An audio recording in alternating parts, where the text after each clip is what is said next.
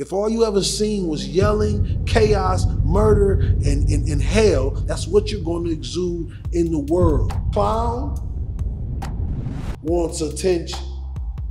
A king wants respect. I've been through so much pain. At this point in my life, I got to the point where all I got left is love. And William, this is Les Brown. And I hung up the first time because I thought it was somebody. I'm bigger in the project. He said, your speech truly inspired me and touched me. So what's your motivation? What was your real motivation? Hey, this international motivational speaker, William King Hollis. And today I'm rocking with Boniface Ogunti on the biggest podcast in the world.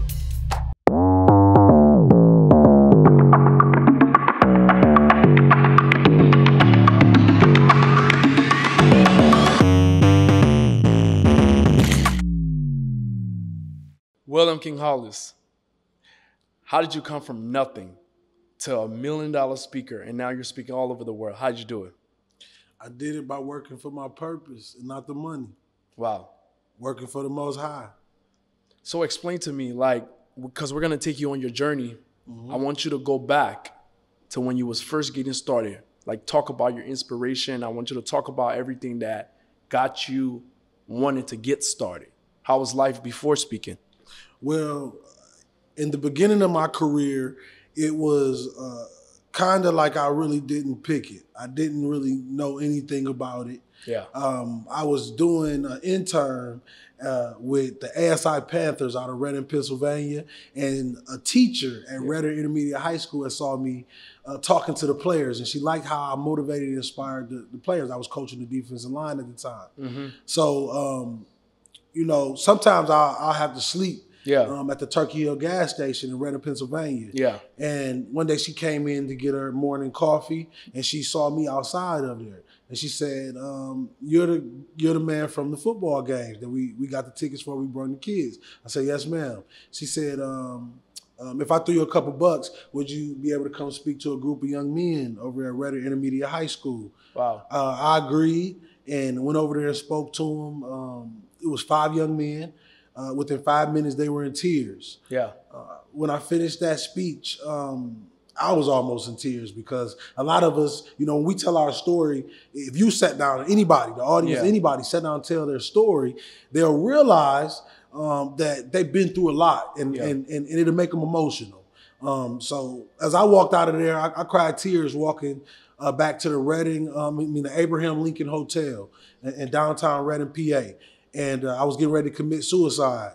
Wow. Why did you want to commit suicide? At this point, my mother had passed of a heroin overdose. How old was you at the time? I was about 22, 23. But she had passed years before that.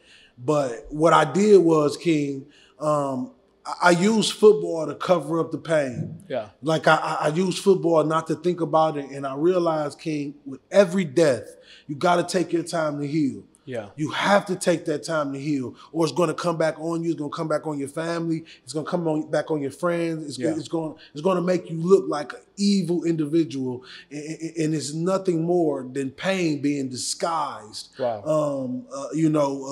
anger. Yeah. And, you know, at that point, I was so low, man. I didn't really want to live anymore. Yeah. I told my story. I realized that I didn't have many people left.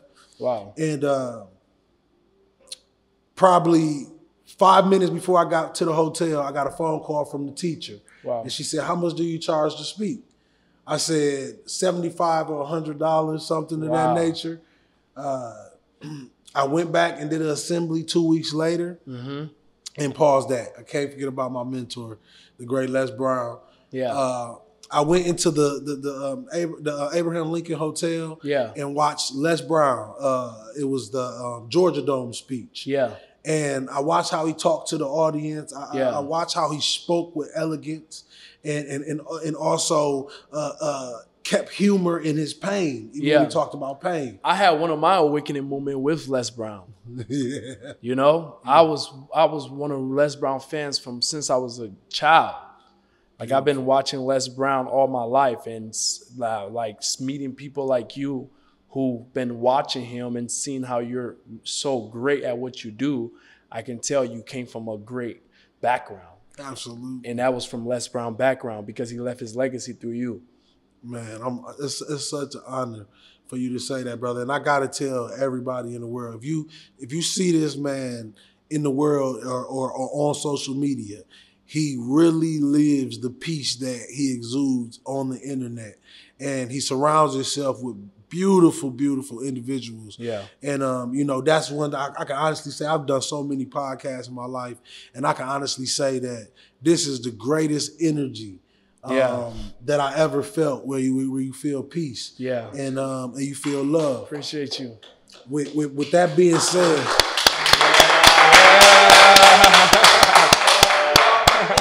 You're welcome. So with that being said, when I finished watching that, 2 weeks passed. I went to do an assembly with over 500 students, man. I spoke, told my story. I finished. At the end, I got a standing ovation. Wow. King, if you fast forward 10 years later, I'm over 900 million views on YouTube. The ambassador received the Ambassador of Peace Award at Kingston, Jamaica. Wow. First speaker to speak during Milan Fashion Week for Philippine and Paris Hilton. Yeah. I opened the Pline Sports line with a freestyle speech. Just did the Super Bowl speech this year.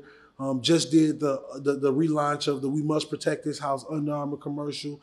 And King, I did mostly all this, platinum spoken word albums, et cetera, et cetera. But I did all of this with God as my manager, God as my PR, God as everything that I needed.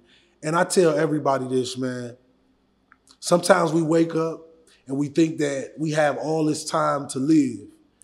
But the clock is ticking every single day for you to truly empty the tank of life, really give life everything you got inside of you, because we only got one. Most people gonna live their life looking for the diamonds, the Ferraris, and all the nice things. And when they land on their deathbed, they're not gonna be able to think of one person or one village or one place that they gave their heart to and they really tried to lift other people up. Because what people do in this lifetime, we tend to fall away from who we truly are because of what other people done to us. We truly start to fall away from our religion and our faith because of what other people gave us the example of. The anger that's inside of most people come from their mothers and their fathers. The angry person that the world calls you is really not you. It's something that was programmed in you through your household. If all you ever seen was yelling, chaos, murder, and hell, that's what you're going to exude in the world. But it's only one medicine on this earth that can heal a man that's in that much pain and that's in that condition, and that is the woman. Wow. The woman. So having a woman is God. The woman, you got to understand how powerful a woman is. A woman can give birth to a child and feed that child without anybody. Wow. She can sit in a box, King, and she can feed her babies from her bosom. Wow. That's medicine. That's power. God knew. God knew. And just like you see right now, men falling away from their morals and who they are. They trying to demasculate a king. But they don't know they're a king. And I tell everybody, our people right now is like people walking in the desert, King. Yeah. Imagine walking in the desert and then an enemy came, approached you, and pretended to be your friend. Wow. And then that enemy knocked you upside your head. You was out cold. He took your crown. He took your gold. He took your knowledge. He took everything. And when you woke up, you had a terrible concussion and you no longer knew who you were.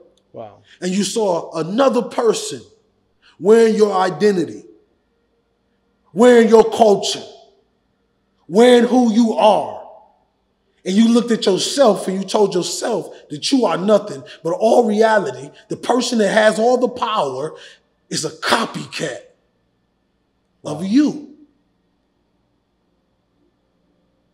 So you got to understand that you're really royalty. Wow. Wow, man. Wow. So I want you to when you first started your journey, you met Les Brown, and that was somebody that inspired you. What's some things that you learned from being around him? Well, I met him probably, say, about 5 years into my career. Mm-hmm. And I got a phone call one morning. It's a funny story. Yeah. He called me on the phone. He was in the hospital. If people don't know, he struggles with cancer.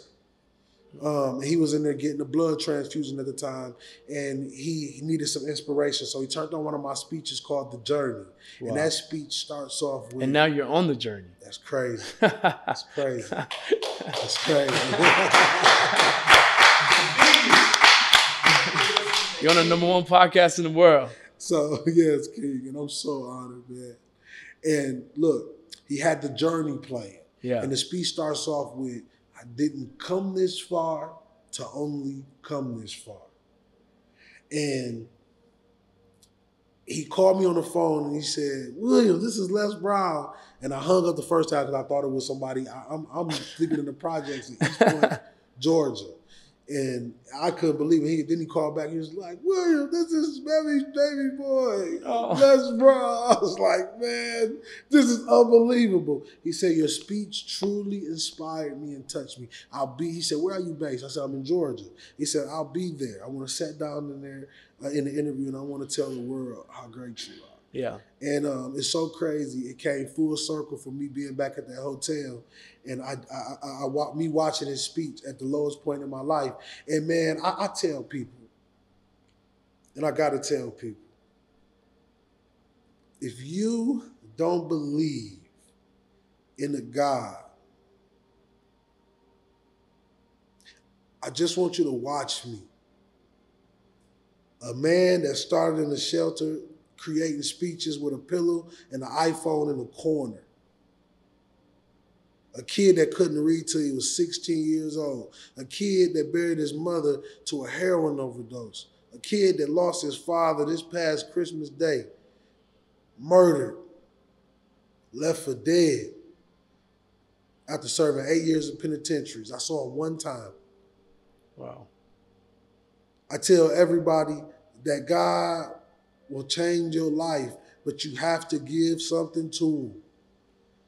You got to give everything you have in your body to him. You got to trust him. Even if it's a couple days before eviction, you got to trust that the money will come. Money is not the most important thing in the world, ladies and gentlemen.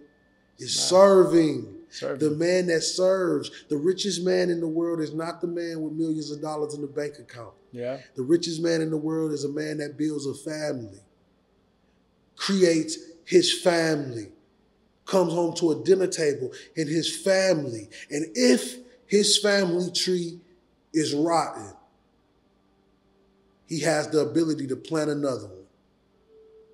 That's the richest man in the world. Don't you ever forget it. Wow.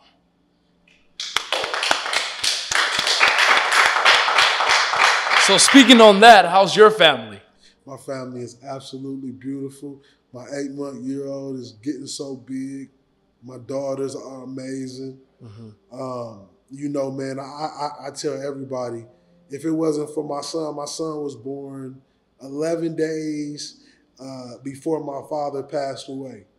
And if I didn't have my son, I don't even think the world would have William King Hollis. Wow. And, you know, between him, you know, my wife, my family, you know, as a man, and everybody know what I'm talking about. When you lose somebody, you be angry. Mm-hmm. And you can run away everything that loves you because you angry. Wow. And you know, it takes a mature man to get to a point in his life where he says, okay, you know, I ask Allah, it's like, give me guidance, you know, give me the steps that I need. And what Allah told me was, your father's journey was never your journey, and your family has nothing to do with that situation. Wow. So my job as a man is to control the temperature of my home. Wow. Let God take that. But I still got a job to do. You feel what I'm saying? Yes. Just because you watch another employee walk out the office because they finished their shift, don't mean that you stop your job. I can't stop my job. Wow. Your shift, his shift was up. My shift I got to pick up double. You know, Yes. I gotta take on the family. Yes. I gotta fix everything that was built wrong. Yes. And it's so much trauma. You know, I went through so much different traumas with my family. You know, people, you know, one thing a lot of people be afraid to tell a story. I want you to tell us your story. What trauma you went through with your family? You know, my trauma was, you know, just watching my father, you know, be extremely violent. Mm-hmm. You know, like beating your mom? Nah, he did that too. But wow. my mom had some family. They jumped him before. I didn't see them bloody. Wow. From doing things. That's another sign of trauma. You know, getting so many calls that my father was shot so many times. You know, it was so many times that they say he died, or wow. I had to hear that over and over. And then, you know, as a kid, you would hear your dad die. You know, even if it's not true, it's still dramatic to you. You know, watching my uncles and my aunties shoot dope in the bathroom as I try to go to the bathroom to get ready for school, and you know, mom leaving for multiple hours and even days, and you know, really, man, I've been through so much pain. At this point in my life, I got to the point where all I got left is love. Wow. You know, I really ain't got there's no fight in my body to argue or tear anybody down or have a nut sack dropping competition. Mm-hmm. No ego driven conversation. Yeah. I don't care for those conversations. I'm all about speaking and watching great men accomplish their dreams. Wow. And do amazing things in this world. That's something that I take pride in, because, you know, not all of us going to be that angel flying past each other, because everybody's not going. That's true. And that's a tough pill to swallow. You know, a lot of people believe when they pass away, there's just going to be this silence and a bliss. And the bliss, I promise you, is not. I know this to be true. When my mother passed away, I had a dream. And my mother. What was that dream? My mother said in this dream that I'm on a long journey, but I'm almost home. So what I tell people is, when you die, it's another journey. What's that journey? That we have to wait and see. But I know it's another journey. And I know that this is a test run. This is a test run to see, are you fit to live as a king? Wow. What made you come up with that conclusion? Because I realized that my Creator can't really do anything with anything that's dirty. He's a man that takes pride in cleanliness. Yes. And a lot of men are pigs. Yes. Kings are not pigs. Yes. You gotta understand, it's a difference in this world. You know, a clown wants attention. A king wants respect. Yes. So respect from a king is, he expects you to do everything right. You feel me? That's an expectation from the king. And I'm not saying be perfect in if you make mistakes. I'm saying make the right moral decision every time. Yep. I always tell people that even though you're not perfect, if you aim for perfection, you'll be more perfect to others. Absolutely. And I'm glad that you actually understand that. Yes, sir. Because a lot of people out there, they aim for perfection. They don't understand that whatever goals and aspiration that they want to achieve in their life, they can achieve those goals and aspiration. But they have to be willing to go out there and want to seek those opportunities.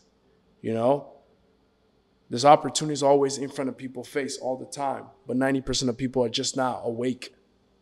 Yes, sir. Their subconscious mind is programmed for the wrong thing. A lot of people have a low awareness. You know, their awareness is low. You can tell them everything in the world for them to be able to achieve things in their life, but because their awareness is so low, they're not willing to even see. So I'm glad that your awareness is high because you're very aware. Oh, yeah.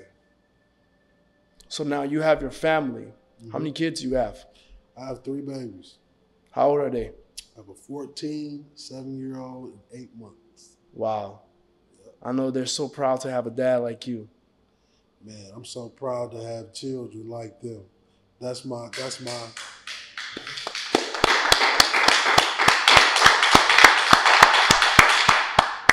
And it's so crazy you talk about these children, and I always do this when we talk about my children. When you have children out of wedlock, sometimes, Yeah. It can cause a lot of trauma to the entire family. Yeah. And a lot of men fight to get back on track to be able to provide for their family. I thank God that I'm able to do so again. But it was times that I couldn't. And that's what I want. That's the message I want to tell the father out there, that it's not over until it's over, King. Wow. I watched a scene on the movie Mule, and I'm going to leave you with this. I watched a scene with the movie Mule, and Clint Eastwood was on his deathbed, and his daughter was talking to him. Yeah.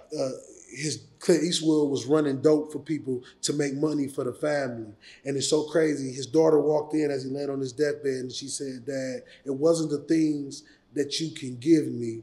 It was your time that I wanted the most." Yes. And he died. Wow.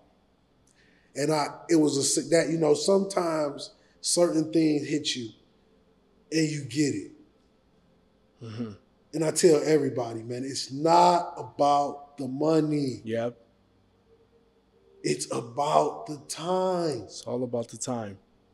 It's about the time. Yep. If you can give the time, and there's going to be mothers out there that fight you, combat you, don't want you to see them, don't want to do anything. But one thing I realize is this. Yep. That little girl and that little boy will come searching for you. They will find you. That's true. And nobody can keep them away from you. That's the power of God. God will take a child to his or her father with or without the mother's permission. Wow.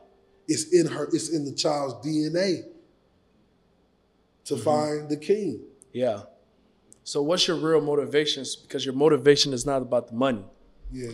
So let's go into your real motivation that got you to who you are today. Because my motivation when I was first getting started was I came from nothing, as you know. Came from the third poorest country in the world, Liberia. Came to the United States with nothing. Lived in a basement in my grandma's house with 13 people in one house. You know, going to elementary. My motivation when I first started was to prove people that I could do it. So what's your motivation? What was your real motivation that kept you going? Because there's another person out there. My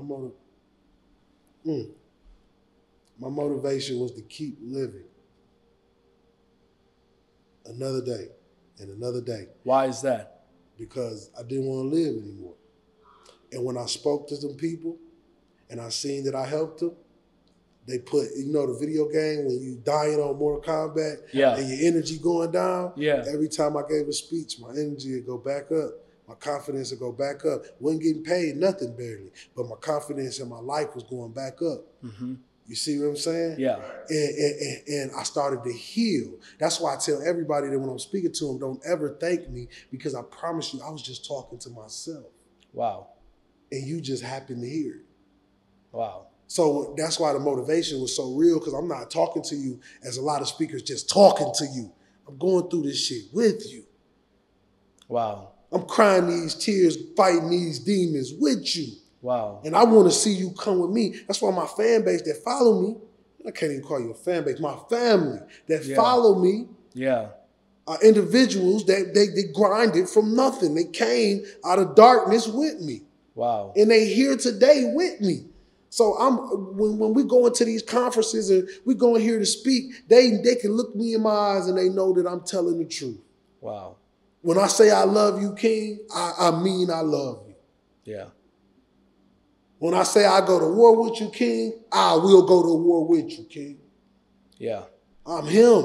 I'm not that other one. Yeah. You know?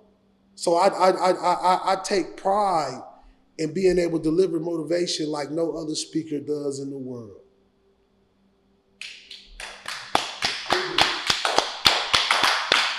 For you to become the person you are today, you had to make a certain level of sacrifice. Mm-hmm. What was some of the sacrifice that you made to be able to be such a wonderful speaker that you are today? Sleeping on couches, being kicked out of houses, hearing people say, get your broke ass up. You ain't gonna make it. That's what made me. Wow. That's what made me, King. Wow. That's what made me. Wow. I remember. How did it used to feel when you used to sleep on couches? I felt like tomorrow is another day to eat off the land. Yeah. It's my mentality. I eat off the land. Yeah. Wow. Wow. So how did you have to, because the person you are today is a completely different person than you used to be. Mm-hmm. You have to kill your old version of yourself. I always tell people you have to kill the old version you are to become the person you deserve to be. Mm-hmm. So how did you kill that old version of yourself? I always tell people I can't go to the rim and dunk the ball backwards. I'm not LeBron James. I can tell my brother I never killed anything. I evolved. Every piece of our life is important to the final chapter of our life. Mm-hmm. Every lesson, without that, I can't be this. Yeah. Without this, I can't be that. Yeah. Without this person telling me I ain't shit, I won't be that. Mm-hmm. And then I had to realize this, like the great Jim Rome said, when a person tells you no or say you're not good enough, don't get upset. Mm-hmm. That's a message to yourself to say, I got to go increase my value. Wow. So that's life. Like everybody is great. Everybody is great. Everybody is a walking $1 million check. It's just the fact that not everybody signs the signature. Not everybody believes the check is real. That's true. So they hold on to it and it collects cobwebs and they get to a mental health state where they don't want to live anymore because they realize that they're seconds away from death and the only thing that will remember them is the dirt that covers them. Wow. So that's why I get up and I tell everybody, like the great Les Brown say, you got to live full and die empty. You got to empty your tank out here. Yeah. King, you got a responsibility. Yes. You got a responsibility to push all these fake, yes, pretending individuals that have no love and no heart, yeah, for the trenches. Yeah. And you got to be that person. You got to be that person, bro. Yeah. To help your brothers, bro. Yes. To be there for your brothers, bro. To never, ever change. Yeah. That amazing, strong blood that pumps through your veins and your heart, King. That's the blood in the veins of African kings and warriors. Yeah. You one of them, one of the purest. Yeah. It's a responsibility. And that's why I'm honored to be on this show because I know that you have everything that it takes to continue to lead our people to financial freedom. Wow. So I have a question for you.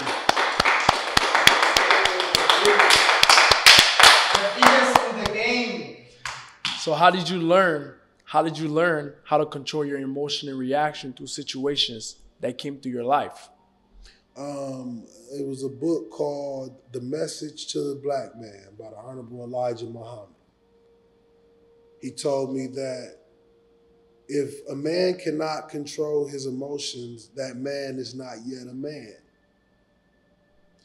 You see, emotions is the main reason why most men are incarcerated. Emotions is the main reason for divorce rates. Wow. You remember the song, what's the lady that made Tina Turner? What's love but a What's love got to do? Got to do this, man. Just a secondary what? Emotion. Wow. So once you're able to control your emotions, you able to control your universe. Yeah. Somebody can call you anything they want to call you. Yeah. And it won't bother you because you know that that person is emotionally unstable. And it's in his DNA to act this way. What they say, forgive, but they don't know what they do. Yeah. If you listen to your repeat that again for the audience. I said you forgive, for they don't know what they do. Yep. If you listen to the instruction, you will navigate through every devil that come to you, bro. Yeah. You can see the devil when you really connected to God. Yeah. You can see the devil. You can look at him. You can see it in his eyes. Yeah. That he hates you. Yeah. That he hates you. That he wants to kill you and he don't even know you. Wow. But when you have that discernment and that spirit on you, you'll be able to point out anything in any situation that's gonna happen or gonna occur. So at the end of the day, emotions that's like the foundation of a man. Yep. That and another thing, a lot of people that make it, they crumble. Wow. Why do you think they crumble? They crumble because the moment that you think you made it, is the moment that you start at the beginning. Yep. If you don't keep the hunger from when you first started, you will lose everything that you had. You take your foot off the gas for 1 second, it's going to be another king in the vehicle and trying to come right past you. It's going to go like this. And I'm not talking to the king. I'm talking to this audience. Yeah, and I always tell people is you got to have long-term thinking. Absolutely. You know? Absolutely. You got to see the future. You know, and you got something called non-linear system. In my life, I live my life as non-linear. Everything I do compounds over time. Yeah. You know? And that's how a lot of people should live their life out there. Everything that you're doing, it compounds. The person you're going to be 4 or 5 years from now is not going to be the same person you are today. Right. So every action that you're doing, just understand that it's benefiting your future self. So if that action is not dedicated to your future self, you shouldn't be taking that action. 100%. So I want to ask you a question, because we've been talking about a lot of different things tonight. Question I want to ask you is, do you believe in yourself? Oh, man, 100%. Who do you see yourself to be 5 years from now? The #1 speaker in the world, on paper, on the internet. Yeah. Yeah. The #1 speaker in the world. The first man to touch over 3 billion and inspire over 3 billion people. I think that's going to come very shortly. Yeah, it's coming. And you know what's even better? The first king to put his hand back down at the bottom and bring millions of kings with me. Yeah. Yes. That's what it's about. Awesome, man. Awesome, man. So you have a really wonderful family relationship. Mm-hmm. You have 3 beautiful kids. Now the question I want to ask you, how's your wife? How's the relationship with her? My relationship with my wife is absolutely beautiful. She gets emotional because, you know, when you get married on your come up in your career, emotions change. You know, they got to get comfortable with you traveling and different people in your face. You know, sometimes women and all of that. The confidence. You know, we're our careers growing, but they're just with us. You know, so to me, you know, I'm learning that as a husband, it's all about balance. It's all about being able to multitask, you know, be able to handle your business and get into that wolf zone when you're in that entrepreneur space. And then when you get home, being able to turn it off, give your son some playtime, your daughter some playtime, you know, take some time to give them some attention. And with my wife, my wife is just one of my biggest supporters. She's gonna support me through anything, even if she don't like it. She understands that my dream is very important to the way we want to live our life and how we want to become something. Because no matter how much I love my wife, and my wife tried to take me away from this dream, I couldn't be with my wife. You know, it's unfortunate. I couldn't. This is what feeds us. This is what takes care of us. And I tell everybody, I'm a gladiator. I understand this, bro, that in my life, sacrifice is everything. And for me, if I always been that person that I take them knives in the back. You know, so you can keep going. You feel what I'm saying? Because I really feel that Allah blessed me so much that, you know, you can take anything you want to take from me. If a man takes it away, I'm not worried about it. If God takes it away, I'm frightened. You know what I mean? So anything on this earth, money-wise, you know, you can speak that. You know, money is cool. But once you get into impacting the world, bro, when you get into impacting the world, I'm talking about little kids, little boys running up to you from the private saying, you made me believe that I could be something, Mr. Hollis. That right there is like $1 million check every testimony. Every time I hear thank you. Every time I hear we went through this, and then I whisper in their ear, I'm just like you. And that's the same thing with me, brother. Like a lot of people, they see me to this day, right? All the success and all the wonderful things I've done in my life, they think I just disappeared here. Everything was designed from the day I used to work at Costco. Because when I first started, I used to work at Costco. So before even that, I used to play basketball. So I would play basketball, and a lot of people didn't know, like, I always wanted to do more because I lived with my grandma. I was the youngest. So my grandma basically took care of me. She wanted to protect me because all my older cousins was bad. So she ground me for 3 months in the house. She ground me for 3 months in the house. And she's like, hey, you can't go nowhere, because she wanted to protect me because I was just the guy who just wanted to help her, you know? So and she wanted to protect me. So I was just that guy who wanted to just be there.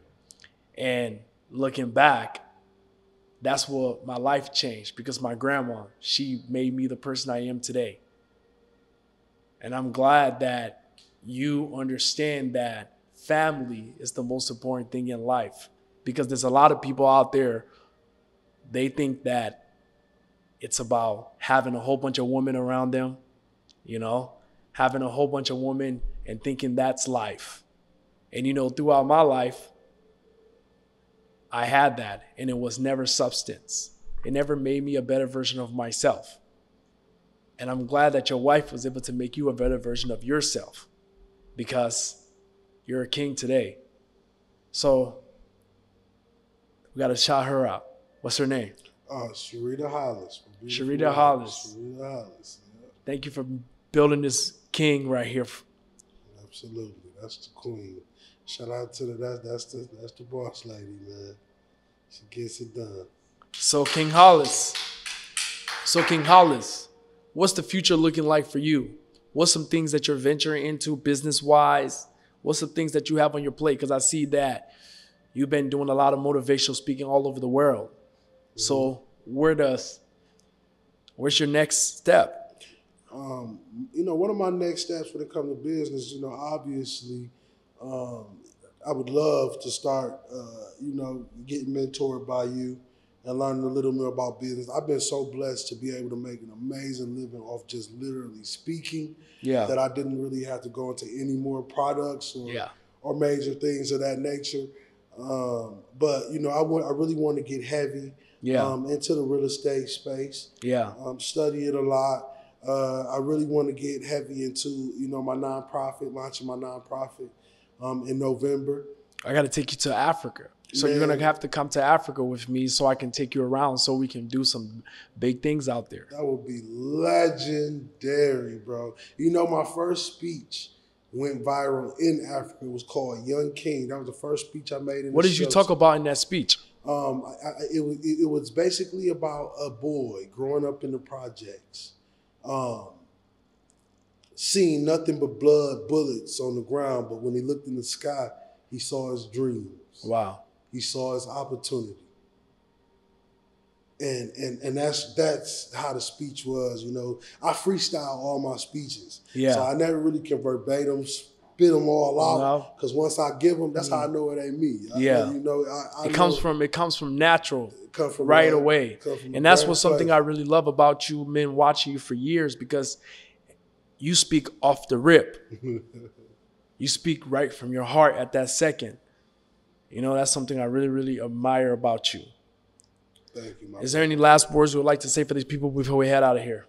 Man, I would like to say that if you guys have the opportunity to turn on this podcast every single week, month, make sure you turn it on, because the person behind it is truly doing a great job at giving individuals opportunities to showcase their visions, their dreams, their aspirations. And that's just so important in these times. So many podcasts are so full of so much negativity. For a brother to bring something positive to the internet, something that's definitely of God, I need everybody to support this. And to all those kings and queens out there ready to give up on life, I want you guys to do one thing tonight. I want you to look in the mirror and I want you to tell yourself that I am amazing. I am beautiful. I do matter. And my dreams can come true. It's all up to me to change my life. I realize that nobody will come to save me. I can only save myself. And the object of life is to live full and die empty. So ladies and gentlemen, do that for me. Live full and die empty. How can these people follow you, man? Follow me at William King Hollis on Instagram, and the links will take you everywhere else. Just go on William King Hollis. I'm on YouTube. I'm everywhere. But Instagram, you can get everything in one shot, man. And I just love to post every day, every morning. I just love to get motivation, man. I love to put out positivity in a world full of negative, man. It's like, I could be on the internet acting like a clown, trying to get attention. But I choose to stay a king, and I choose to speak to the kings that recognize it. And I'm honored that you, my brother, a true king, recognized it and allowed me to be on this show today, man. So of course, thank you, brother. Of course, brother. I'm glad to have you on. Yes, sir. And that's it for this episode. We'll see you guys on the next one. Make sure you like and subscribe to the biggest podcast in the world, The Journey.